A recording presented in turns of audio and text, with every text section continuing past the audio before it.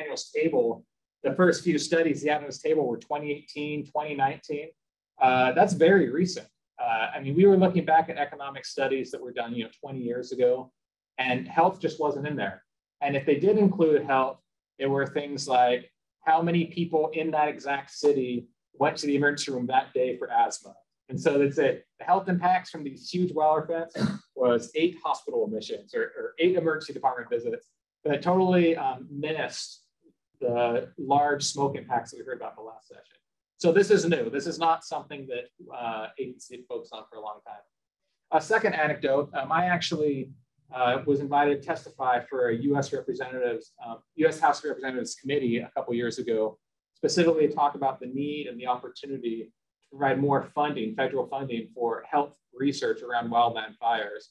And we worked with EPA staff and others who were involved with setting up the PM research centers in the late 90s. And we felt like that was the right structure to use to evaluate the health impacts of wildland fires. So at that House committee, we proposed a $15 million structure to kind of fund it. Since then, we've had follow-up meetings over the last several years with OMB, and it was really exciting. President Biden's proposed budget for next year they didn't do the full 15 million, but they put in 13.8 million and used our language we had given them for wildland fire health research, because there's a huge gap. If you saw in Daniel's presentation, they've done a great job doing the exposure assessment side of quantifying how much pollution is from wildland fires. But if you notice, the concentration response function he used for the health impacts was taken from the ACS cohort study, which is long-term exposures. And really it's looking at what's the mortality risk moving everyday exposure averaging 16 to 15, right? That's not how wildland fires work, It's a subset of days with huge values. We need to develop new concentration response functions. We need to understand the health impacts in a more specific way and not just pull from other previously published studies. Okay? Another point I'd like to share is the reason that it hasn't been studied very effectively. And how am I doing on time, by the way? Doing good. About how many minutes left? 4 more. Good. I'll just talk until I'm done with anecdotes. The reason there has been a lot of effort focusing on the health impacts of smoke is the primary agency in the US that's focused on wildland fires is the Department of Interior. And they don't really have a lot of expertise, or previously didn't have a lot of expertise on the air health interface, right? The EPA is that's their purview. And so because the DOI, they've been pushing the efforts for wildland fire management in the US, that's partly why it's been slow to uptake to address the health impacts of wildland fires. I was a part of a group that we organized an effort to bring together Department of Interior, agency officials, the key people, EPA key officials, and then local air quality managers and health experts as well, to discuss the state of the science and the state of policy and what we need to do moving forward. And it was great. That was several years ago. The key conclusion was the need for better federal coordination on the topic. We heard just recently, about 6 months ago, from our Department of Interior contacts that they are now, for the first time, having meaningful engagement between the DOI and EPA to think about wildland fire management on a host of topics, in particular, prescribed burns and other issues. But that improved federal coordination hopefully will accelerate where we need to go, which I mentioned, which is understanding the real health impacts of the smoke, which hasn't been considered in the past. And like I said, we need to develop new infrastructure to deal with it. Since the second section is focused on communication, I just want to leave with one thought on that. Our current AQI system was not intended to help inform risk of wildland fires. That's not what it was designed for.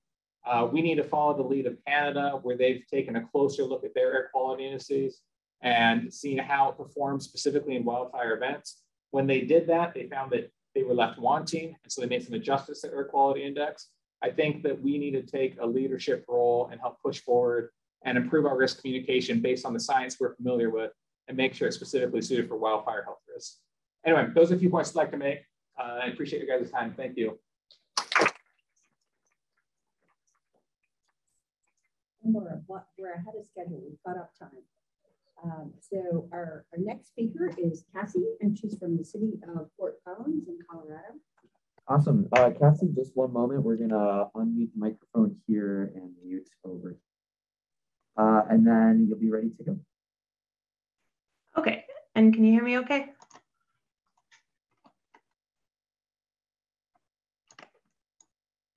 All right, perfect, thank you. And really appreciate the invitation to be here.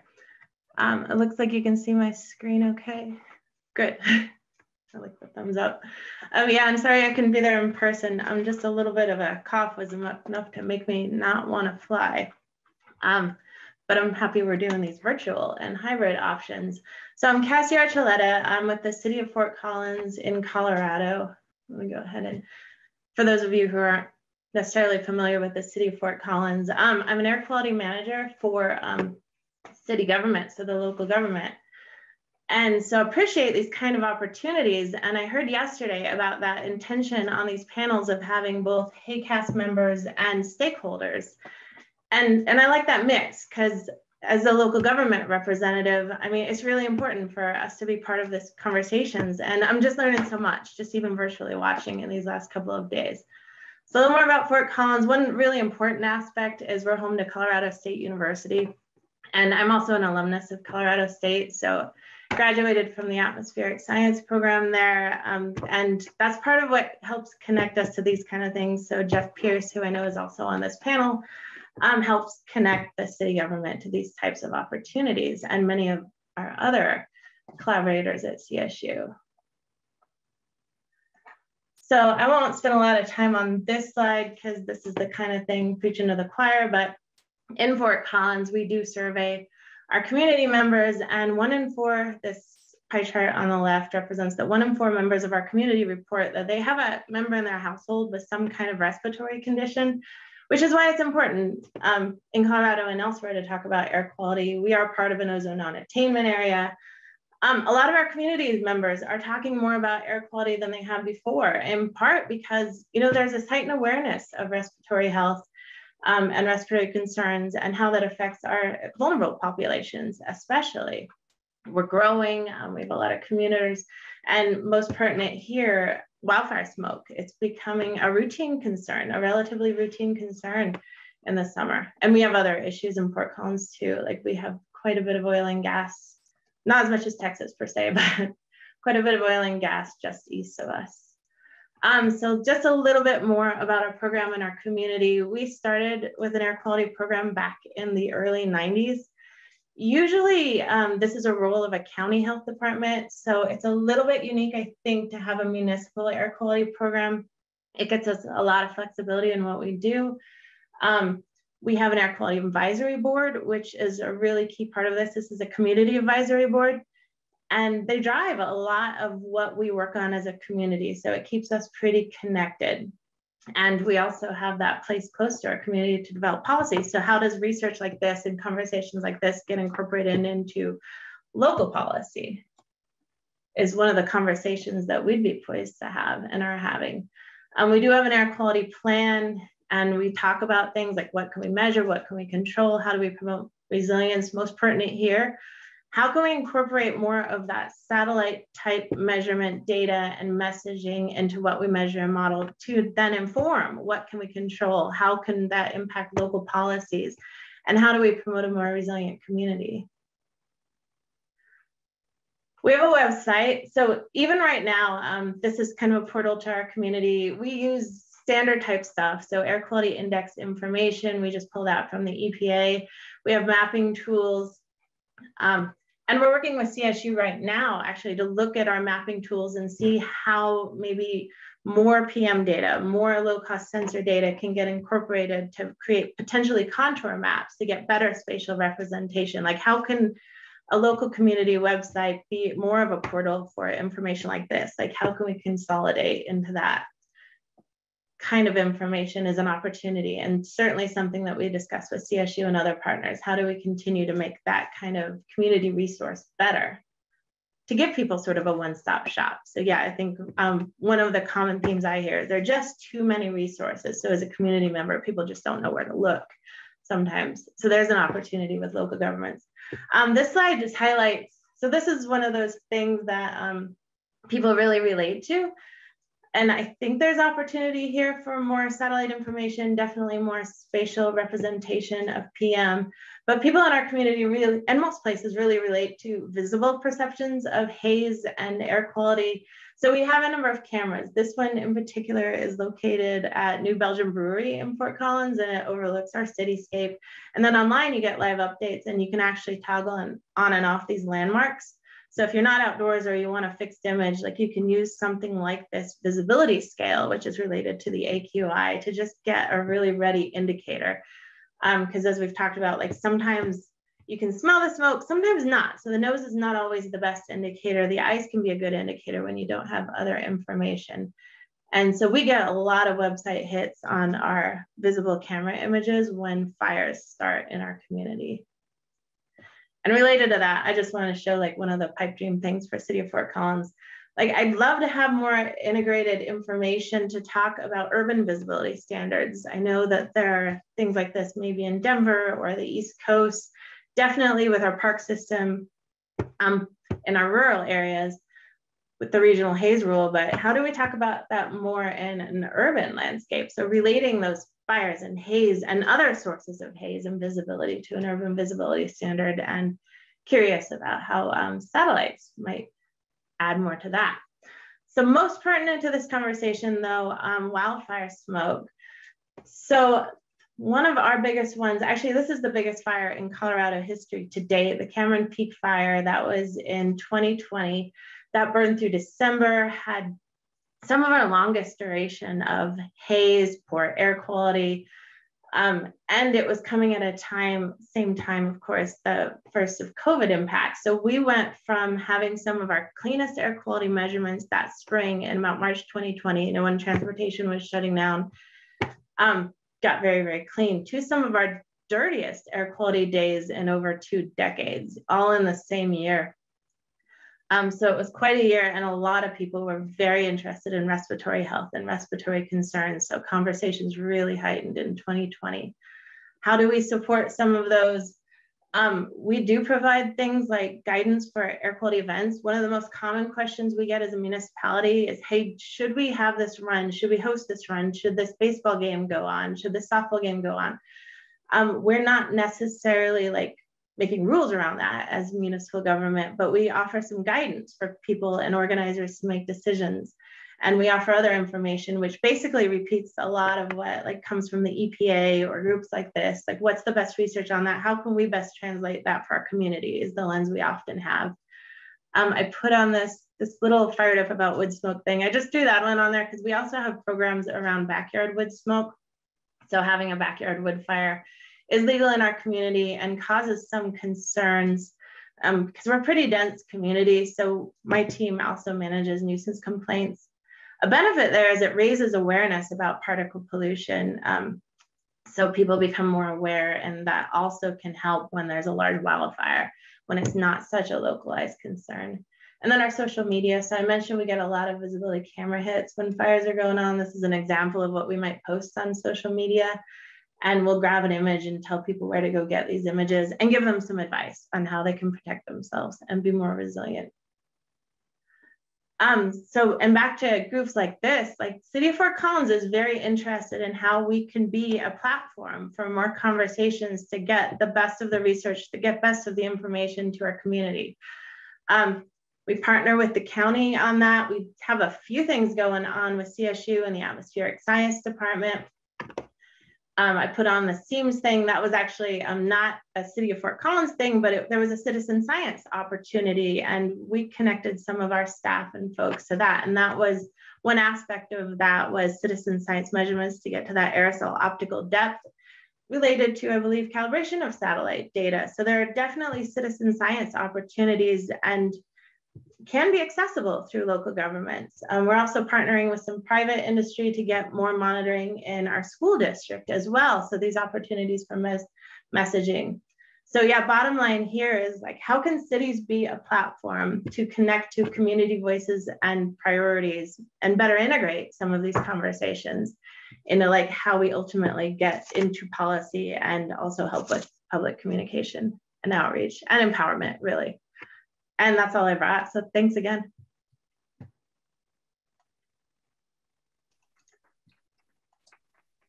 Good. Our next speaker is going to be Steve Moran, standing in for Kellen. Alex is taking leads. Yeah. And you have my slides out? I do, yes. Here, let me pull them up really quick. The slides are coming in. I'm Pollen. Our standing in for him. He's everywhere.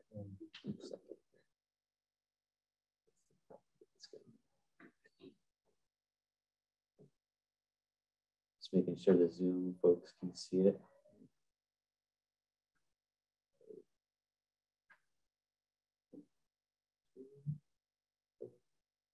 Thank you. Thank you for stepping up and doing this. Sure. Good thing I didn't read the title. All right, we're good to go here. And I can advance your slides too. Great. Thank you. Thanks for inviting me and slipping me in at the last minute. It was actually a flash talk yesterday, but it got pulled out and put into this session. So I appreciate the opportunity. A lot of you may or may not have heard of BreezoMeter, and it is BreezoMeter, not BreezoMeter. I'm a kilometer type of person. When I joined the company, it took me a while to get re-educated about how you pronounce it. So I've been with the company for about 4 months. My background is in the civil space, so I started out at NASA headquarters back in the 1990s. Spent a number of years at OSTP doing civil space things. I worked for Raytheon for a long time, so I'm very familiar with the Moran instruments. And this is new to me, so I'm learning about air quality and wildfires and pollen, and how you monitor and forecast that around the world.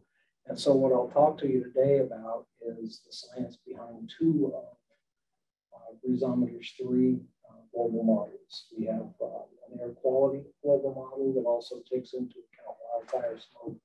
We have a global pollen model, which is maybe the only global pollen model in the world. And we have a wildfire model. Just for background, if you go to the next slide. So in terms of air quality, Apple has incorporated our air quality data in their Apple Weather app. So if you use an iPhone and you have the weather app, you can scroll down and see quality data that's provided by BreezoMeter, get a link to our website. This is just a heat map of our air quality data, and you can see what kinds of constituents we report out on there.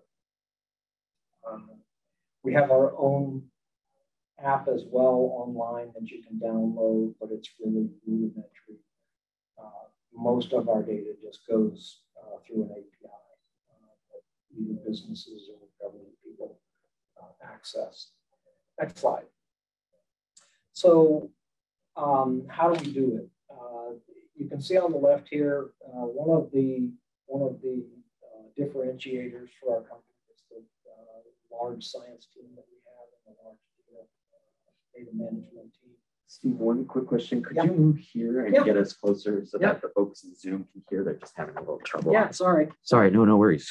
Thank you so much. So you can see on the left the different data layers that we take into account in our air quality model.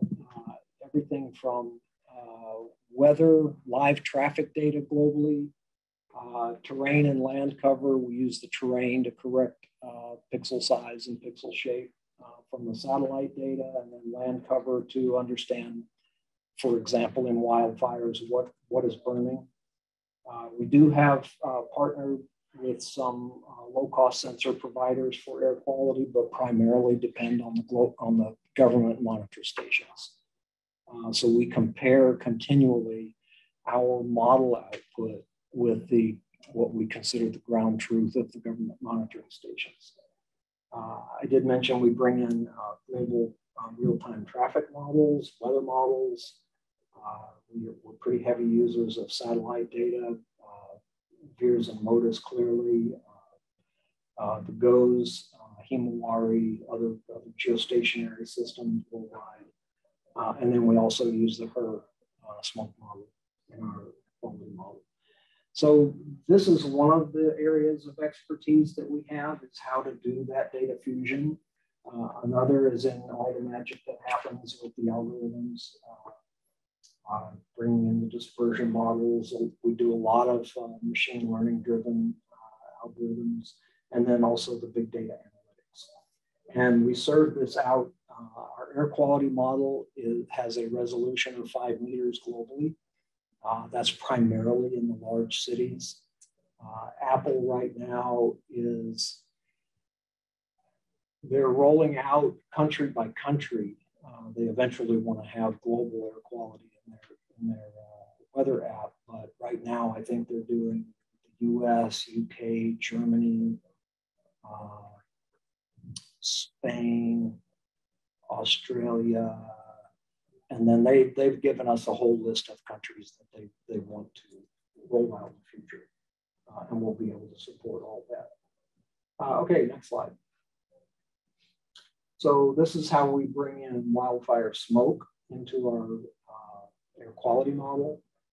Again, it's satellite-based. For our wildfire model, we use geostationary and pole orbiting satellites for initial fire detection, as well as for defining our dynamic wildfire perimeters. And we report out on every wildfire globally that's greater than 500 acres.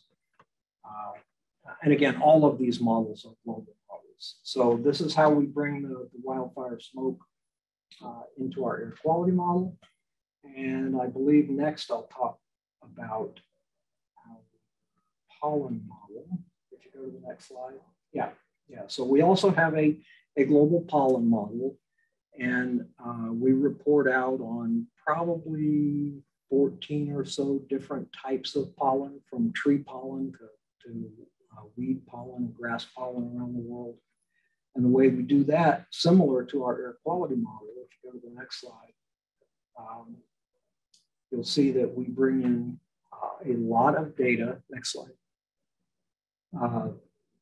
From vegetation and land cover, production curves, so we know what the pollen production looks like for different plant species, given the environmental conditions. So we adjust the start date, the maximum and the end date of the pollen production, and adjust that by the weather and climate factors for local data, and then take into account other phenological factors, and then the weather and climate data.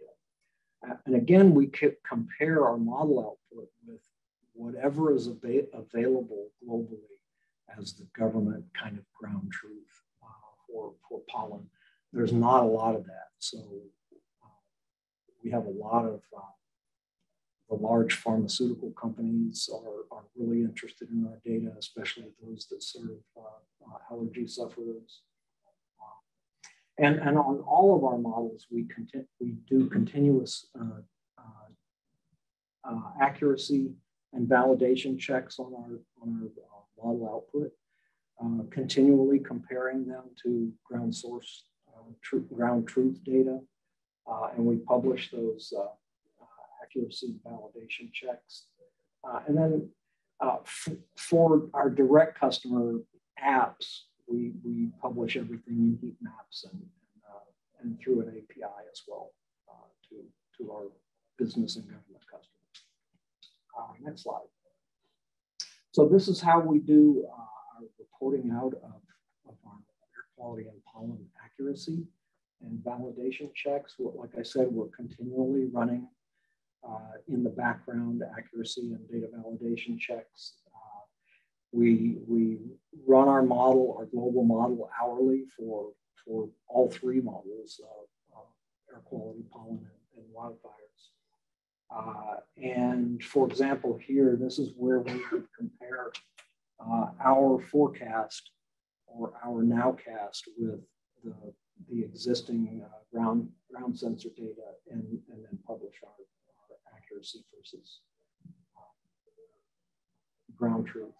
One of the things we do is on an hourly basis, we'll take where we do have dense networks of ground sensor data. We will pull one of those ground stations out, look at what our model forecasts for that point. For instance, here's a ground sensor station. We'll pull that, okay, I'm almost done. We'll pull that out, compare our model output with the ground sensor data for that point. And that's what we report out as the accuracy difference. So we call that the leave one out method. Okay, next slide. This is just a picture of the weather app. This is the Apple weather app showing air quality. And in this app, we also have medical recommendations for particular symptom categories. So if it's allergy sufferers or things like that, we actually have to take it down to the medical recommendation level. And then for Apple Maps, they've incorporated our wildfire tracker in Apple Maps so that if you're trying to get from point A to point B and there's a wildfire in the way, you'll get a pop-up saying, hey, there's a wildfire here, and give you rerouting instructions. We're working closely with a lot of connected health companies and the automotive industry, for instance, is very interested in using air quality data to advise drivers and passengers on how to handle the air quality along the route they're going to be doing. We've got companies that are looking at doing cleanest route maps. So, you know, if you are an allergy sufferer and you don't want to be driving through poor air quality, you can get different routes for the cleanest air quality from the point you're trying to get to. Next slide. These are just some of the global companies we work with. You'll see a lot of the big pharmaceutical companies on there. We're not allowed to use Apple's logo, Google's logo, but we do provide data to Apple, Google, Yahoo, and others. But a lot of connected health, a lot of big pharma companies using our data. And I think I only have like one or two slides left. Next slide. Okay, so I have 2 slides. If you want to get more information about, we're very transparent about how we do this. We publish a lot online, so there's links here to better understand what's behind our data. And the next slide is just for Pollen. That's it.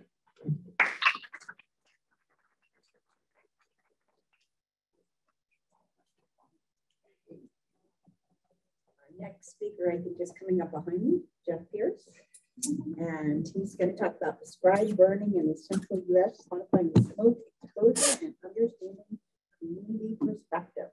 Thanks. So I'm going to, with this talk about our Tiger team and build off of Amber Soya's talk yesterday on the detection and quantification of small fires and smoke from small fires. I'm going to try to connect this to Giovanna Henry's flash talk yesterday on the importance of understanding the needs and communication for communities that you're working with.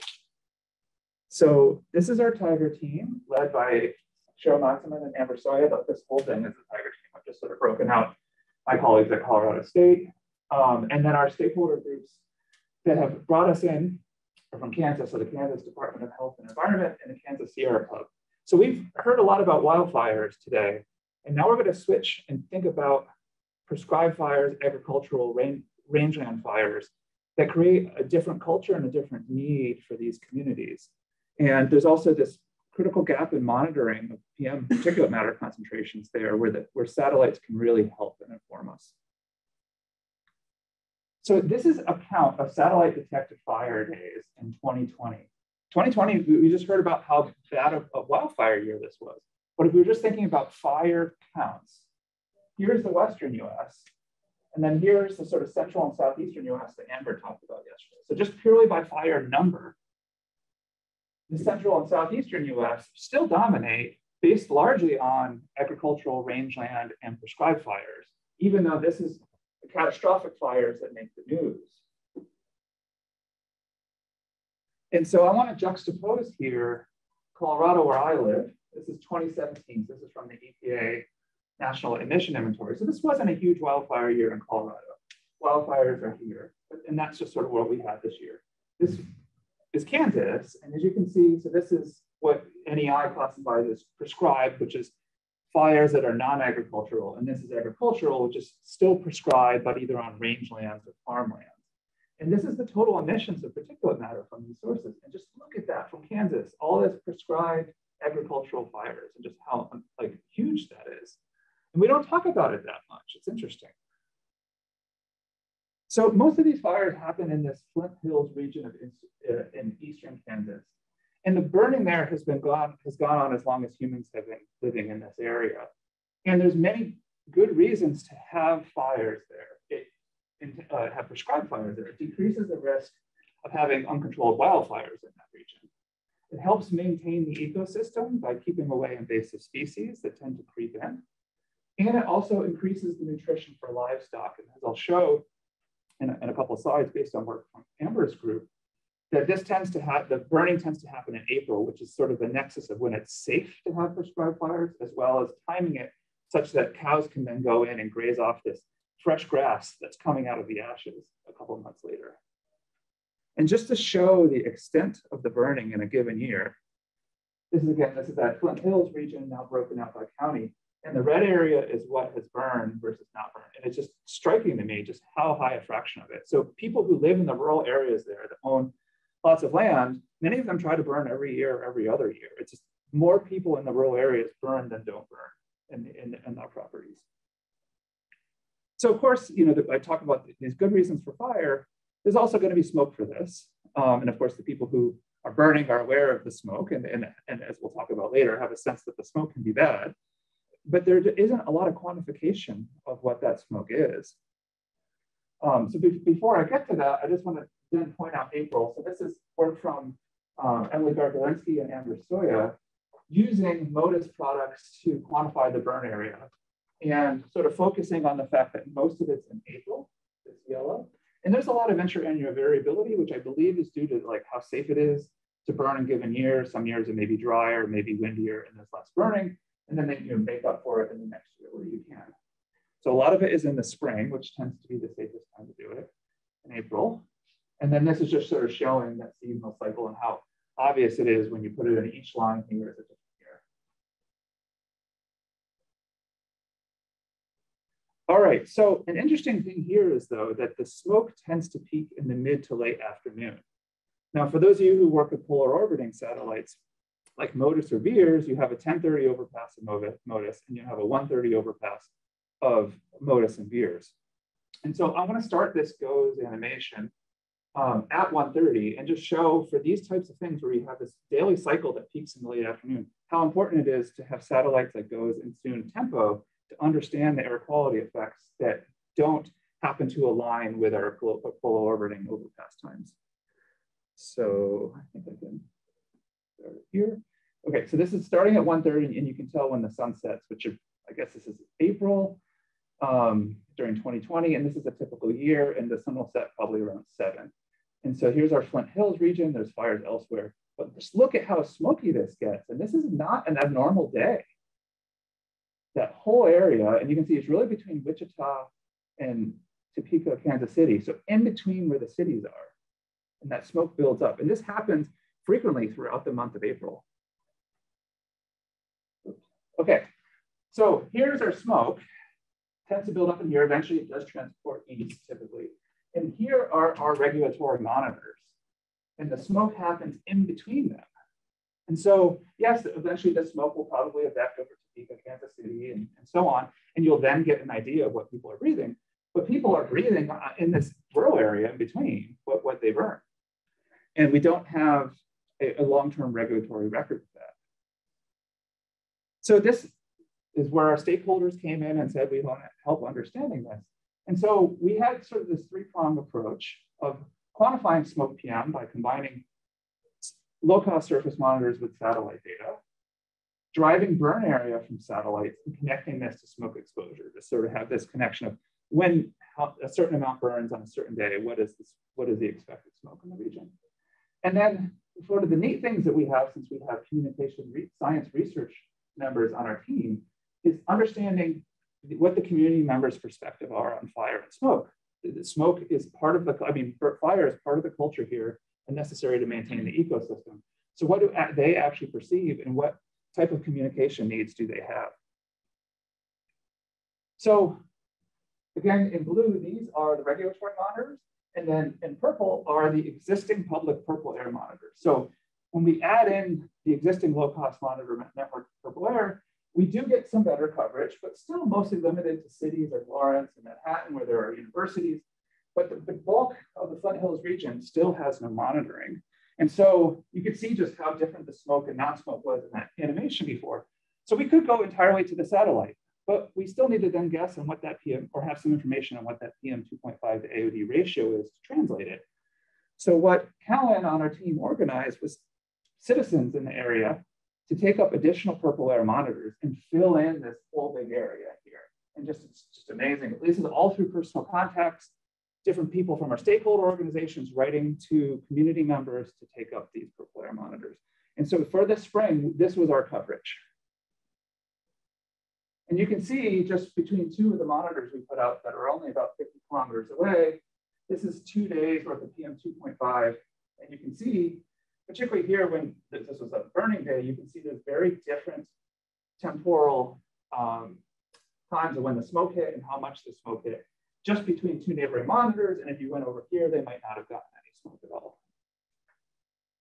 So what graduate student Olivia Sablon is now starting to work on is taking the AOD measurements and combining with this to get a full map, understanding, what is the value from the AOD alone versus when you have the AOD combined with just regulatory monitors versus when you have it combined with low-cost sensors, and trying to look at what different amounts of information we get from each of these sources. And then Amber and Emily come in, both through giving us the fire burned area perspective from the traditional satellite products, but also this really unique thing they do by taking the high resolution satellites, as Amber talked about yesterday, and then digitizing and getting this very high confidence in the burn area, where you can see from one day where it hadn't burned, then it's very obvious that it burned.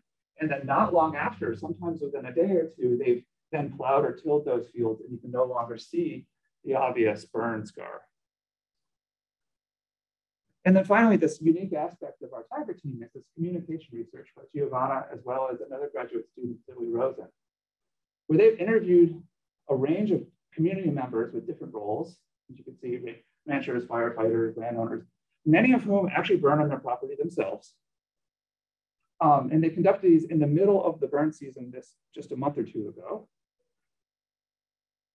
with the following research questions. So what risk perceptions exist for the air quality effect of the prescribed burns? How do these risk perceptions influence their protective actions or whatever their intentions of their behaviors are during the time of the burning? And then what risk communication efforts are there surrounding the health context of agricultural burn? And how can those communication efforts be more effective?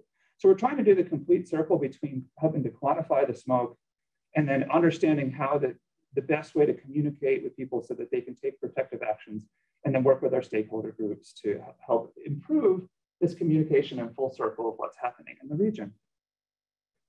So just to give a few findings, and Giovanna gave some of these yesterday as well, in terms of how currently aware that people are in this region of smoke, most people were generally unaware of there being any formal communication about smoke, which is quite different from my experience in Colorado. And maybe I'm biased because I work in smoke and I know the people who give the smoke warnings, and so I pay attention to them.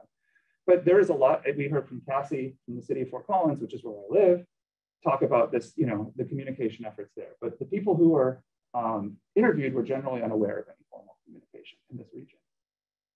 2 of the 18 mentioned checking air quality monitors, though we guess that they probably, because there, as we showed, there weren't regulatory air quality monitors in that region, if they check Kansas City, it's not going to be representative from where they live anyway.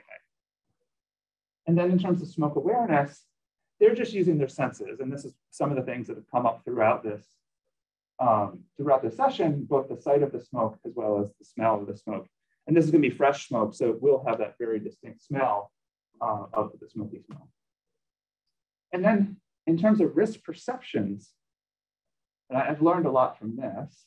So correctly, the participants in this region believe that the air quality was good in Eastern Kansas, which is true, except for during burn and harvest season. So that checks out with what an air quality scientist would understand too.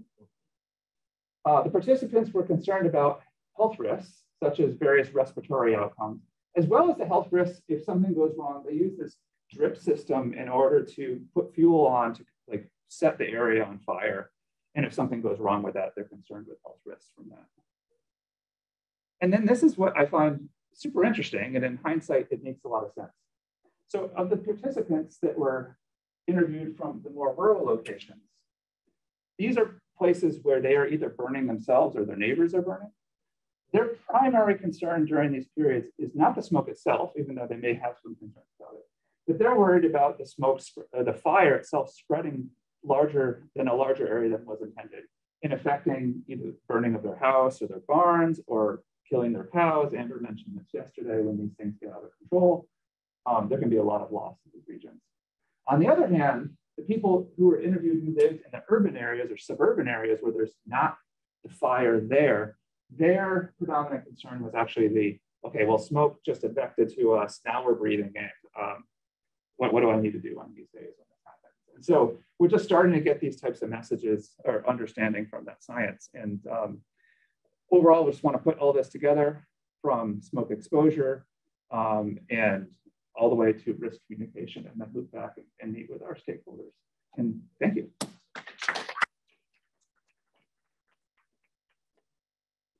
Not the logos. Perfect. Yeah, if all the panelists could come up, we'll do little Q&A sessions.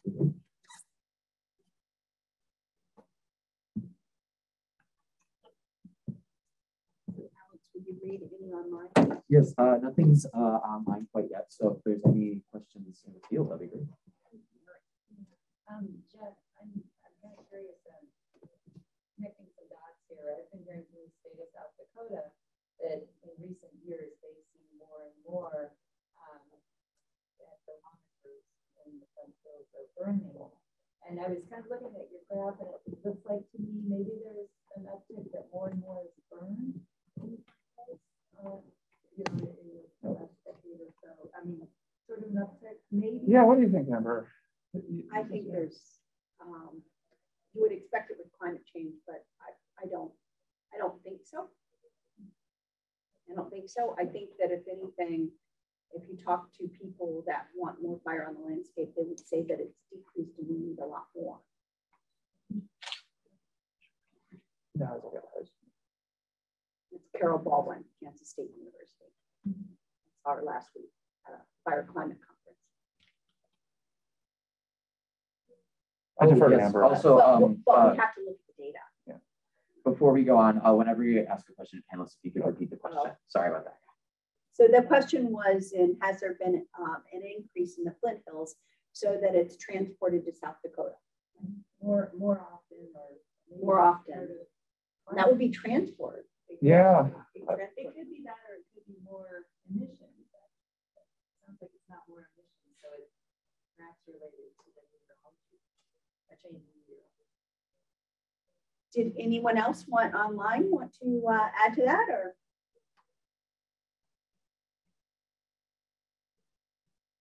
Do you have another question online or here? Or discussion? Just want to talk about stuff? I have a question for Jeff Rick or Giovanna. The risk perception piece, that's is that just the initial kind of qualitative assessment, or do you plan to do it more systematically and build some kind of a structural equation model to take out the true predictive factors? You want to take that? I think we're starting there first with just the risk perception.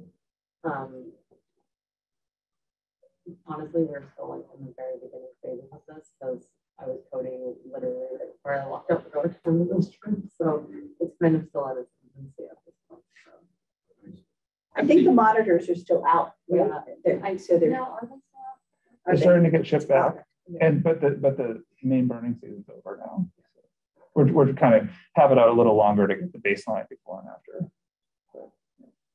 Related to that, I was wondering if any of the questions that you asked were, what do you think about fire? Is there good fire on the landscape? I mean, do you think fires are good? So what are the positive aspects of the burning? It was all about risk, but not about why are you doing this? It's not about the good stuff.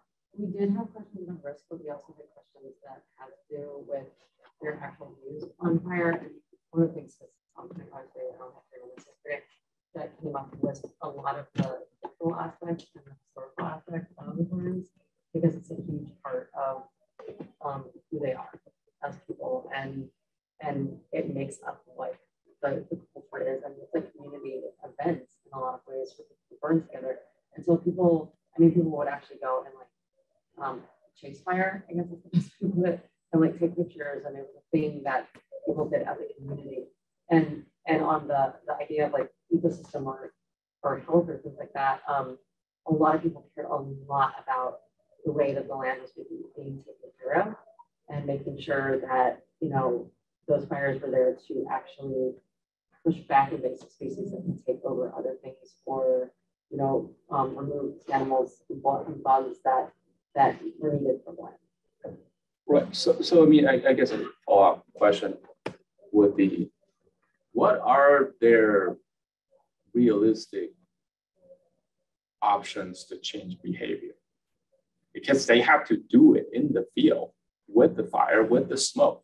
What can they do to avoid the risk?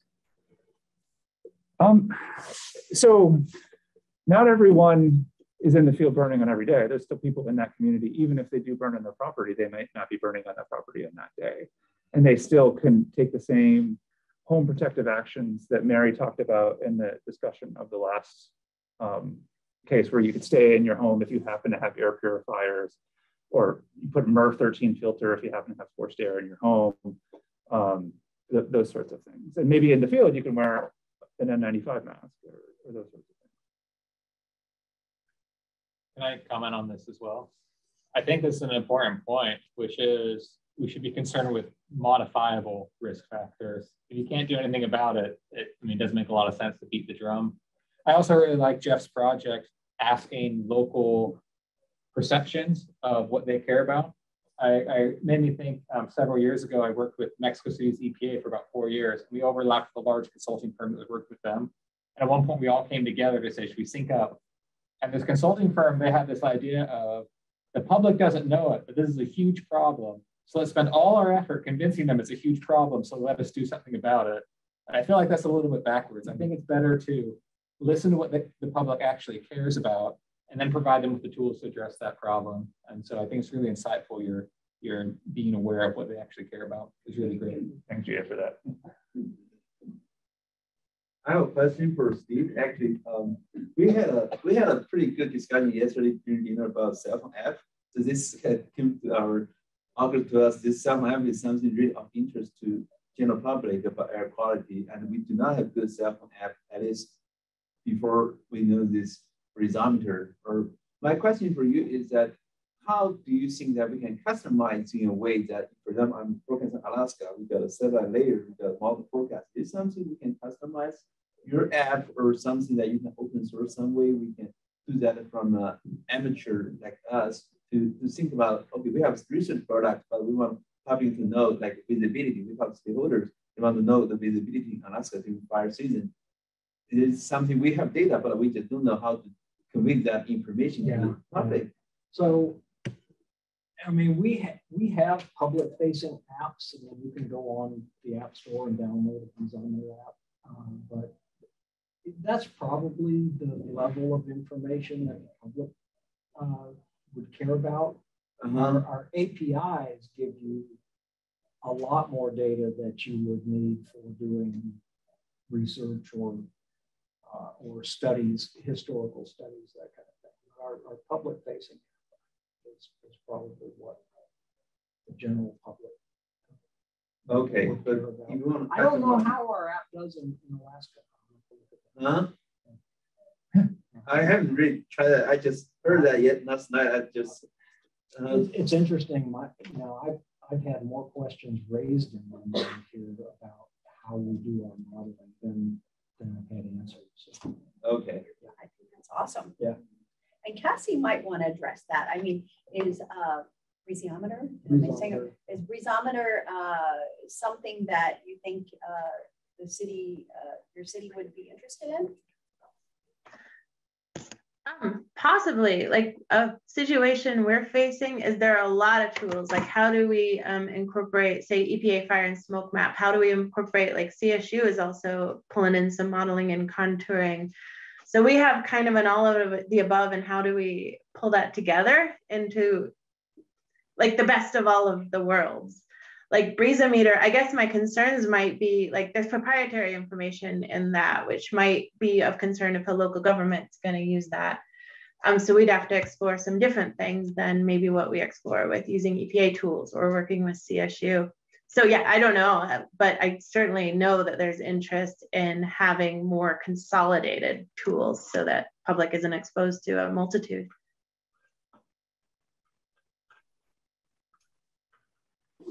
I guess this is a question for Cassie and Jeff. The purple air monitors, like how you put them out in the cornfields, are there people now that are thinking like, oh, I might want to have this might inform my decision making? I mean, same thing for Cassie. Do you see more folks in Fort Collins with purple air monitors at their homes to inform their decision making on the day? What's up, Cassie? Go. Here, Cassie, one sec. Sure, could somebody repeat that for me? An increase in demand. Sorry, one sec. Could you do that one more time? Yeah, do you see in Fort Collins an increase in people wanting to have their own monitors at their homes, like purple air, to have their own information? Oh, absolutely, actually. And we've been thinking about how to even put more of that on our maps. When I last checked the fire and smoke map, like it ballooned in 2020 and after. Like I think it went from a few peppered here and there to it's probably about 40 consolidated just within city limits, and it keeps growing. Every time I check, there are a few more. So it's a pretty savvy community who wants to be very involved in that community aspect. And then even that, I mentioned outdoor fire pits. People are very concerned about what's happening at their home in a very localized way too, in addition to the larger wildfire impacts. So we're seeing a growth of that kind of monitor. And one more thing I'd add is, how do you pair indoor air quality monitoring with that? So we have a lot of people who are thinking about their exchange rates in their house and how do they better ventilate. So we've got more and more people putting an outdoor purple air and pairing it with an indoor purple air so that they can see the differential and see if there are any modifications that they need to do in their home. Like, is it worse outside right now or that kind of thing? So definitely. Is my gun. And related to the Kansas campaign, unsurprisingly, the majority of the people, they have to give them back. I mean, they all have to give them back, but the majority of them have expressed disappointment in that. But they're CSU owned, and we have other things planned for them. That's sort of our mini field campaign type deployment. And but yeah, I mean, our hope is we give them the information on how to acquire their own at this point, and they're $250. So I think that's awesome. I mean, because now you've incited interest, and talking to people in the community that didn't suggest people to give the air quality monitor to, well, because they were so sensitive. It's a sensitive topic. There's air quality, and then we need fire on the landscape in order to live, to keep our fuels under control. So it was so sensitive. They're like, I'm not suggesting anybody. I'm like, well, you're the best person. They're like, I'm not going to do it. I'm not going to go there. And there was one more question back there. So that's great that there's, because you want to have FOMO. One thing, I would love, there's a question in the chat here, and because they're not in person and the opportunity to talk after, I would love to get to this question. That sounds great. Thank you so much. Thank you. Okay, so question for the entire panel. What is one piece of information that you don't have now, but wish you did and think you could have that would allow you to more effectively communicate to the public the risks of an individual wildfire? Cassie, do you want to take that? Sure. Sorry, one piece of information we don't have now, but we wish we did. I think one thing I wish we had more of was, like, we're talking about getting more of those low-cost sensors out, and it also incorporating the interpolation, the satellite data. Like, I wish we had that awesome spatial map so we could really pinpoint the effects, and that might make it a lot more relatable for individuals and the localized impacts. So it feels like we're getting there with these kind of conversations that lead towards integration. next? That was for the whole panel, that question. So, do we want to start at this end? Steve, did you have anything that you know in your dreams? Yeah, I'm trying to think what's the right one. I was thinking along wildfires, but more along active wildfires, which is not the focus of this group. But it's pertinent. Yes, it's pertinent. So one thing that doesn't exist right now that I'm aware of is an active wildfire risk. So, you know, there is a wildfire risk which tells you kind of what's the general probability that a wildfire will occur in a given area, but there's also the risk that an active fire will impact your particular location. I'm not sure that kind of risk exists right now. I know there's some NASA folks working on understanding, you know, the probability that an active fire may impact your particular location. And we also have, from the last HAQAST, we do have work with smoke maps with U.S. Forest Service that we developed when the smoke plumes over the next 48 hours. Right. Yeah. So that was a HAQAST project. Okay, cool. And NIFC and NWCG put up maps. So if NIFC is working in a local area, they tell the local community, you know, because you have to evacuate. So, and satellites are definitely used for that, especially GOES now because it's 5-minute data, even though it's not so geographically accurate. So NIFC is really good at that, and WCG maps too. And then the whole linkage of air quality nowcasting and forecasting with demographics and the whole medical community. Understanding the health equity impacts of wildfire smoke, for instance, requires a lot of assessment of the data that's out there. You know, like one of the guys was saying, you can't just look at the number of people that checked into the hospital that day. That's not really the measure, it's the long-term effects. Yeah, and what they came out with in our health data is not that great, even the syndromic surveillance. Kevin, that brings you right in. Did you want to? Yeah, from the health side, we do a pretty good job of knowing if it's a huge fire and you can't see the sun or there's no fire. All those in-between days, and we have better resolution on the real health risks and get that communication scaled appropriately. Yeah. Any ideas of a desire? But, if you had a wish list and you were magic, what one thing would help you move forward? We know how to do the work. It's we need to get EPA convinced there's a need for this. They're the ones that lead out on risk communication in general. So this is a work with EPA thing to let them lead out on this. Okay, so risk communication. Great. I know we're after the hour, but do you want to go ahead and ask it, and at least we can all hear it for people that could stay or not stay? So, and did you calculate the social cost of wildfire? Because mostly people should pay these social costs, for example, for health issue or something like this. So, and what is the reaction of people to these costs? I didn't hear the first part. When you say social cost of wildfire, when you say social cost, you're referring to climate social cost efforts or just social costs? Social cost, for example, because it's for wildfire. If you pay for that, this is social cost. You probably lose everything, like losing your trailer as opposed to. Abraham's not in the room. He's actually done this as an economist who's at this meeting, who's not in the room. And Daniel talked to Abraham. Yeah. We've actually done a lot of work on, I'm sorry. No, go ahead. At the federal level, how cost benefit analysis is done.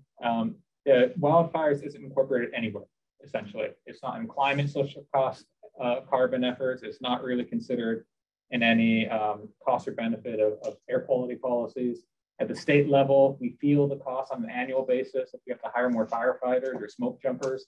So states see it when it hits them, but there's no long-term planning for cost, particularly when it hits health. So we need to get the health impacts included in these economic models so states and the federal government have a better picture of what we're really experiencing. But it's absent right now. And in Daniel Tong's talk in the last session here, he had a chart that showed his group's with Yang's work on that, as well as some earlier studies, and sort of listed which of the costs were included in that. But nothing yet is comprehensive in terms of all the, it's just the tip of the pyramid of mortality and hospitalizations, but not loss of work days, loss of school days, loss of community events, those sorts of things. Yeah, fear. I mean, I can think of all kinds of social things that happen after a fire. Having to move, relocated, not having a home, and those with less resources. You know, that the stress impact. And it's a great question. That's a fantastic question. So yeah, and I think it's something that we're all just starting to deal with. And it was only a couple years ago that the Forest Service, their funding, if it was a big fire year, it was taken away from research that would help the firefighters, that would help air quality, that would help health. And so now they have their own budget, but that's new. It's just a few years, literally, I think 3. So we're all growing. And possibly we can get a federal comment about this, because I think more federal organizations are getting funding and being forced to play together well in the same box. Yeah, exactly. So like, very briefly mentioned in the opening remarks about now NASA has an entire wildfire applications dedicated focus area that launches this year. And it goes beyond that NASA as a whole is looking to develop a program known as Fire Sense that's going to actually unite NASA wildfire research, NASA wildfire applications, actually assets from our aeronautics division, as well as bringing, of course, the other agencies as well to have a coordinated wildfire research and applications and monitoring effort. So we're looking forward to that, and that's going to be, of course, a long-term project. But I just want to also say this was an awesome panel. I'm so grateful of how it was organized and put together, having academia, the city of Fort Collins, and private sector. And Steve, I did an awesome webinar with BreezoMeter several months ago with Paul Walsh, and so glad you could be here. Totally apropos of nothing, except I've been wondering about it ever since I saw Cassie's Fort Collins visibility cam. And what does the A on the hillside stand for? Do you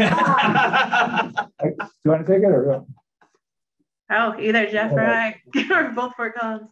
But it's an A for Aggies, so it's actually related to CSU. Originally at Land-Grant University, they're called the Aggies, is as much as I know about it. And every year, I believe the football team goes and repaints the A on the hill to reinforce that. Jeff might have more to add. It's the Rams. That's an A for. You grew up in Fort Collins. We started as a Colorado A&M, and we switched to Colorado University. Oh. We were not the Colorado A&M Aggies first. Okay. That's the best question of the day.